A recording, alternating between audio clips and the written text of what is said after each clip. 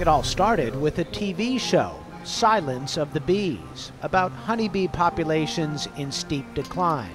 Electrical engineers Gu-Yeon and Rob Wood at Harvard University saw a challenge. And so began the creation of the RoboBee, a miniature flying robot. Nothing is off the shelf, and so we have to develop all of the physical components from scratch. So all of the things like how are they going to talk to each other, coordinate all the algorithms for having a colony of them work together. In this setup is where we do all of our flight tests.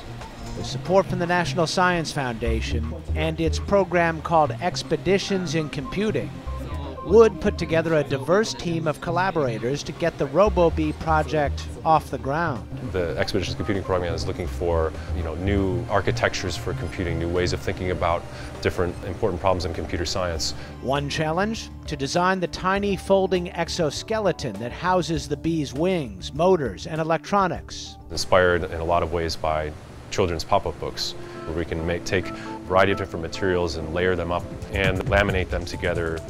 Wee heads up the team that's developing the intricate multitasking computer chip brain. We have different regions of the chip responsible for different things. We also have an electronic nervous system within the bee brain that tells it to flap its wings. Power is another issue. If the fuel source is too heavy, the bee can't fly. We have a collaborator that's making microfuel cells that should be much better than the batteries that we're putting together. There's so much that goes into just achieving what bees in nature just seem to do without any effort. Now they're hoping to build a colony of interacting RoboBees.